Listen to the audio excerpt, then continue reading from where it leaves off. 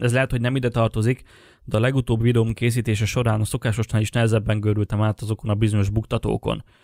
És remélem, hogy ez nem volt észrevehető, és nem tudom, hogy ez minek volt köszönhető, hogy nem mentek olyan flottul a dolgok, mint általában szoktak.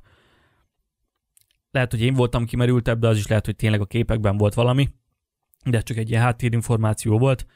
Vágjunk bele a mai videóba. Nagyon sok alternatív elméletről, teóriáról hallottam már az ember keletkezését illetően, és ezen elméletek nagy része, de inkább mindegyike ellentmond a darwinizmusnak, és nem tudom, hogy ez miből fakad nálam, de engem személy szerint nagyon foglalkoztat az eredetünk kérdése. Mert úgy gondolom, hogy van annyi jogunk, hogy legalább azt tudjuk, hogy honnan származunk. Az is egy elfogadható válasz, hogy csak egy partra vetett halból, de én szeretek az objektivitás érdekében másfelé is kacsintani, annak érdekében, hogy lehet, hogy a másik oldalon majd észszerűbb magyarázatot találok. Nem mondom azt, hogy ebben a videóban a legészszerűbb magyarázattal foglalkozom. Ebben a videóban egy olyan alternatív eredet teória lesz az origó, amelyről sokan azt hiszik, hogy igaz, és mi emberek egy börtönbolygón élünk. A következő percekben amatőr szinten megpróbálom összefoglalni a börtönbolygó elméletet, amely alternatív megoldásként szolgálhat az ember eredetét illetően. A börtönbolygó elméletet kétféle úton lehet megközelíteni. Az egyik a lelki, a másik a fizikai út. Ebben a videóban főként a fizikai síkkal foglalkozom majd, de a teljesség érdekében néhány mondatban beszélek a teória spirituális oldaláról is. Nos, egyszerűen elmagyarázva. A börtönbolygó elmélet a spirituális oldal szerint azért börtön, mert minden ember egy fizikai testbe született lélek vagy szellem, nevezzük ezt bárhogy. És azért nem tudunk univerzumokat áthidalni és csupán a gondolatunkkal teremteni, mert a testünk, ami a földhöz van ragadva, ezenben korlátoz bennünket. Ez így első hallásra tudom, hogy egy kicsit sok, és ha őszinte akarok lenni, akkor ezzel én is így vagyok. Habár hiszek a szellemvilágban, amit én inkább egy másik dimenzióval írnék le.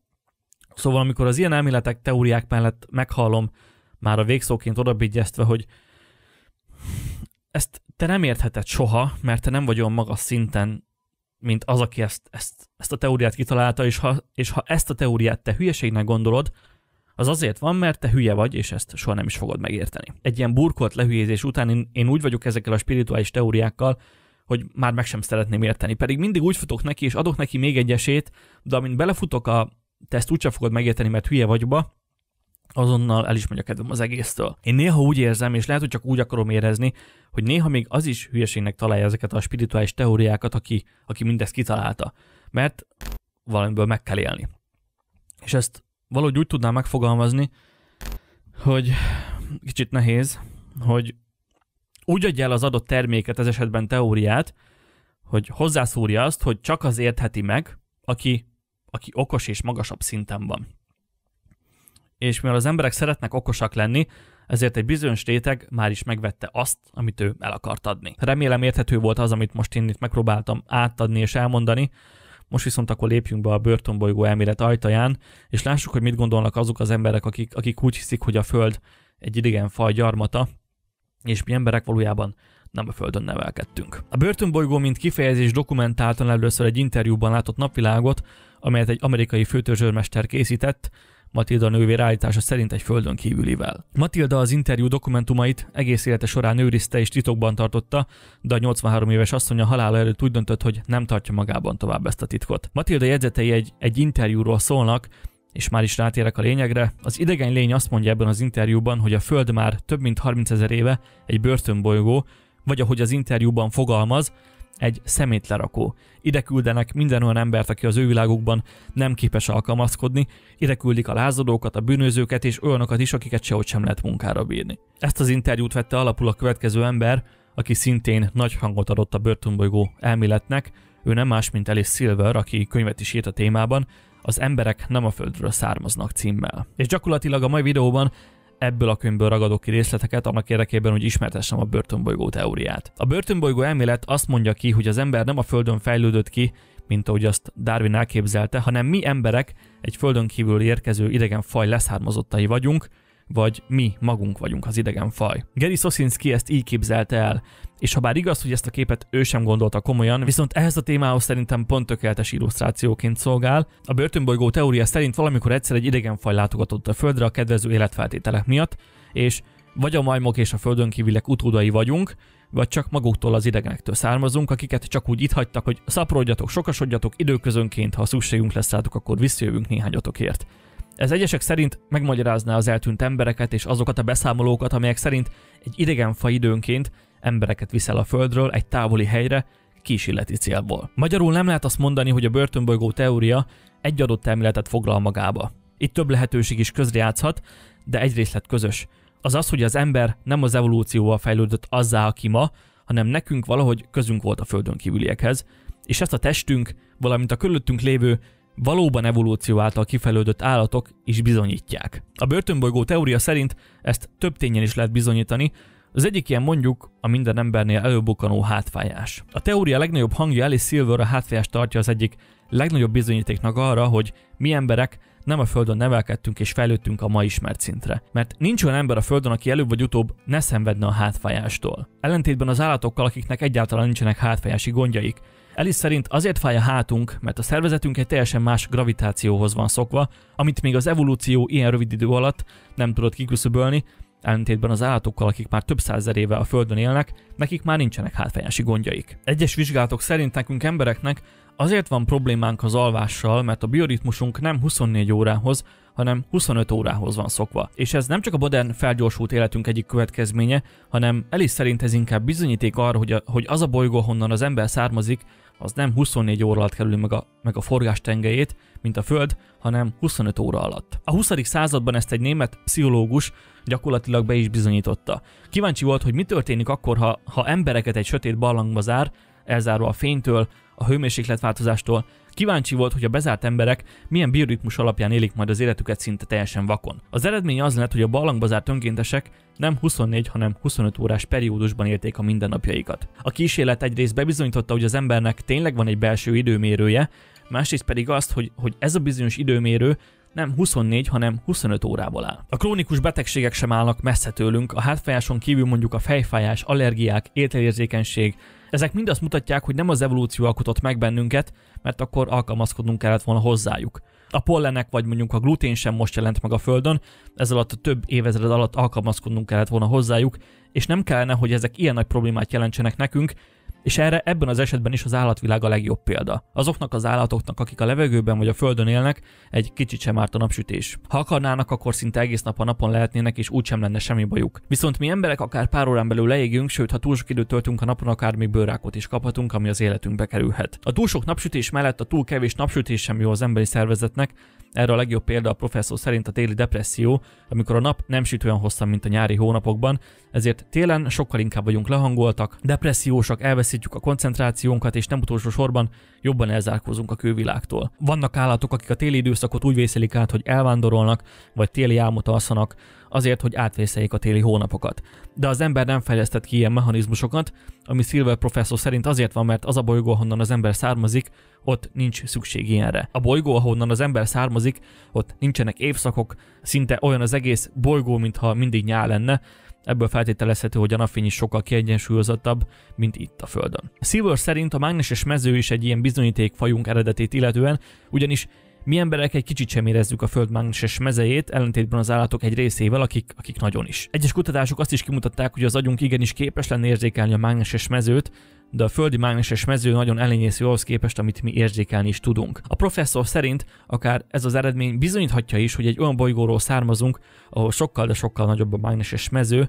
Ezen kívül hozzáteszi, hogy amúgy a hallásunk és a szemünk sem a legjobb a Földön nevelkedett állatokéhoz képest. A csecsemők születése sem olyan, mint az állatvilágban, mert annak ellenére, hogy egy csecsemő szokatlanul nagy fejjel születik, ennek ellenére nagyon lassú a fejlődése. Silver azt állítja, hogy nincs az állatvilágban olyan állat, akinek ilyen sokáig tart a fejlődése, mint az emberé. A professzor ezt az elefántok példáján mutatja be, azért az elefántokon, mert ők nagy átlagban addig élnek, mint mi emberek. De hiába élnek szinte ugyanannyit, mint mi emberek, ennek ellenére egy kis elefántnak csak pár órára van szüksége a születése után ahhoz, hogy járni tudjon. Ellentétben az emberrel, akinek jó esetben is egy teljes év kell a járás megtanulásához. Silver professzor szerint az emberi magzatot egy anyának nem 9 hónapig kellene hordania, hanem mint az elefántok esetében közel 2 évig. Azért, hogy amint megszületik a baba, azonnal képes legyen járni, és sokkal nagyobb eséllyel túlélni. De mivel az ember nem a földi bőséges életkörülményekhez, nem a földi gravitációhoz van szokva, ezért a test már 9 hónap után azt érzi, hogy az anyamében fejlődő baba már elérte azt az állapotot, amivel már biztonságban megszülethet erre a világra. Az életkörülmények kapcsán még azt is hozzá kell tennem, ami még kimaradt, és ezt maga Szilvia professzor állítja a könyvében, hogy azért fáj a hátunk, és azért küzdünk túlnépesedéssel, és azért olyan gyakori probléma az elhízás, mert a szervezetünk még ez alatt a pár évezred alatt még nem alkalmazkodott a földi bőséghez. A bőség miatt fejlődünk olyan nagy ütemben, hogy a csontvázunk és az izomzatunk egyszerűen nem képes felvenni ezt a nagymértékű növekedést, ami legfőbb kép az újszülöttek fejméreténél figyelhető meg. A professzor az Emberek nem a földről származnak című könyvében a szülést is, mint bizonyíték sorolja fel a teóriája bizonyításához. Azt írja, hogy igaz, hogy az állatoknál is felléphetnek komplikációk a szülés közben, viszont korán sem olyan gyakran, mint az embereknél. Ma egy szülésnél több orvosnak is jelen kell lennie, hogy minden flottul menjen, de az állatoknál, akiket az evolúció mindenre megtanított, náluk ez nem így van. Szilvia professzor szerint ennek köze lehet a csecsemők szokatlanul nagy fejméretéhez, amely, mármint a csecsemők a földön az anyamében sokkal gyorsabban és nagyobb ütemben fejlődnek, és ehhez az anyák teste, azon belül a szülési csatorna mérete több évezred alatt sem alkalmazkodott. A földön található étel és ital sem az, amit az ember megszokott és amit valójában szeret is. És ha csak logikusan gondolkozunk, akkor az evolúciónak úgy kellett volna kifejlesztenie bennünket, hogy mondjuk az étel intoleranciát azt az évezredek alatt a háttérbe szorítja. Miért vagyunk érzékenyek a gluténra, a laktózra, hisz ezek már nagyon rég itt vannak velünk. Az evolúciónak ezt az apró kis hibát már réges-rég ki kellett volna küszöbölnie. Miért az ízlik nekünk a legjobban, ami egészségtelen? Miért nem szeretjük annyira a nyers gyümölcsöt, a nyers halat, a fehér húst? Szilvia professzor szerint egyszerű a válasz, azért, mert nem a földről származunk, és nem ehhez vagyunk szokva. Ami még erősítheti ezt az elméletet, az az emberek boldogtalansága, mert ha kimegyünk az utcára, akkor 10-ből 7 embert biztos, hogy szomorú arccal látunk majd az utcán sétálni.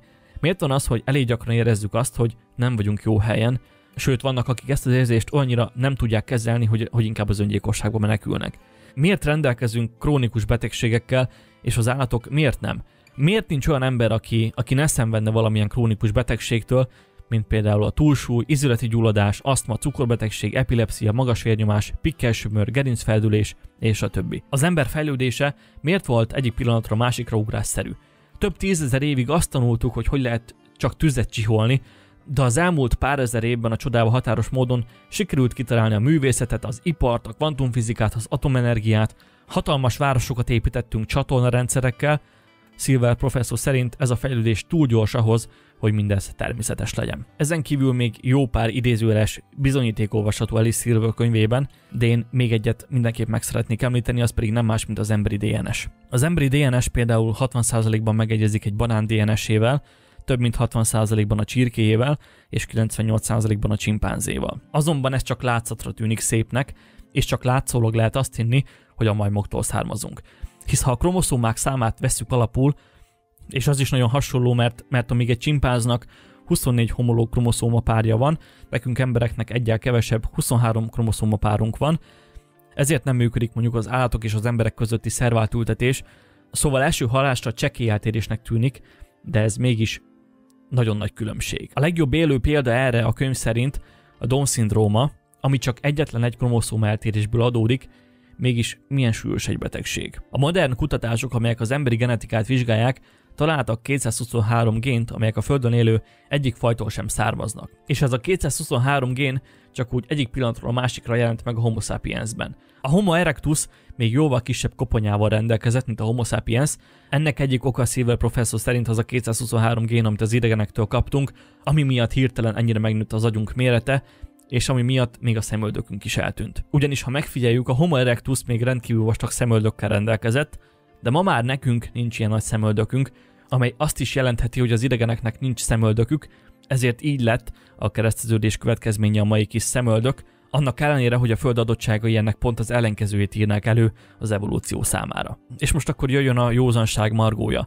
Néhány mondatban szeretném ismertetni Szilvia professzor életét, életpályáját, hogy megértsük azt, hogy ki is az az ember, akinek a fejéből kipattant ez a teória. Az tagadhatatlan, hogy nem egy buta emberről van szó, ugyanis egy doktorról beszélünk, aki az ökoszisztémák tanulmányozásából doktorált, és lehet, hogy elfogult vagyok, viszont a nagy átlaggal ellentétben én professzort nem nevezném tudósnak, ugyanis ha a kezünkbe vesztük az alábbi könyvet és a forrásokhoz lapozunk, azt látjuk majd, hogy professzor a Wikipédiát és egyéb bulvár és magazincikkeket használt a tudományos forrásként. Aki egyetemet végzett, annak szerintem tudnia kellene, hogy hogy a Wikipédia nem számít hiteles forrásnak, és a magazinokról pedig ne is beszéljünk.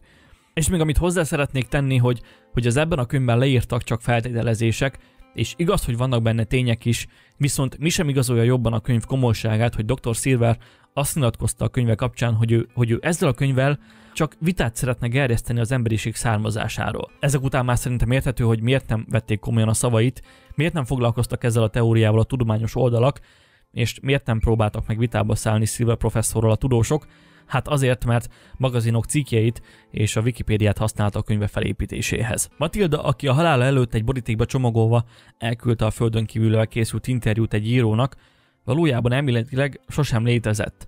Nem lehet tudni, hogy ki is volt ő pontosan, mert amikor a csomagot megpróbálták visszakövetni, hogy kitől is érkezett, nem találtak ilyen néven és az adott címen senkit, sőt a hadsereg irattárában sem létezik ilyen személy. Viszont azt sem szabad kizárni, hogy annak érdekében törölték ki Matilda személyét a katonai nyilvántartásból, hogy a földön kívülivel készült interjú ne kapjon lángra, és minél hamarabb elveszítse a hitelességét a nyilvánosság szemében. Valóban több tudós is bebizonyította már, és több vizsgálat is történt az ügyben, hogy az ember bioritmusa sötét és változatlan körülmények között mindentől függetlenül egy 25 órás ritmust vesz fel. Viszont amit Silver professzor nem írt le a könyvében az az, hogy ezek a kísérletek azt is bebizonyították, hogy ennek sokkal inkább van köze a fény hiányához, mint a földön kívülről való származásunkhoz. Ugyanis a fény hiányától egy kicsit minden lelassul bennünk, és idővel lelassul a bioritmusunk is, ezért lesz egy nap 24 helyett 25 óra. Az állatvilágban valóban nem jellemző, hogy külső segítséggel születnek a fiatal egyedek, és a szülés szempontjából az ember valóban kilóg a sorból.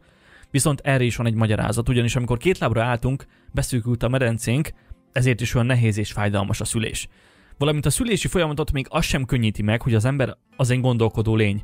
Azért, mert van homloklebegyünk, amit új agynak is neveznek. Az agy ezen része irányítja a viselkedésünket, az érzelmeinket, a kommunikációnkat, és például azt is, hogy előre meg tudjuk tervezni a holnapi napunkat. Magyarul a homloklebeny megjelenése után vagy miatt a fejünk sokkal nagyobb lett.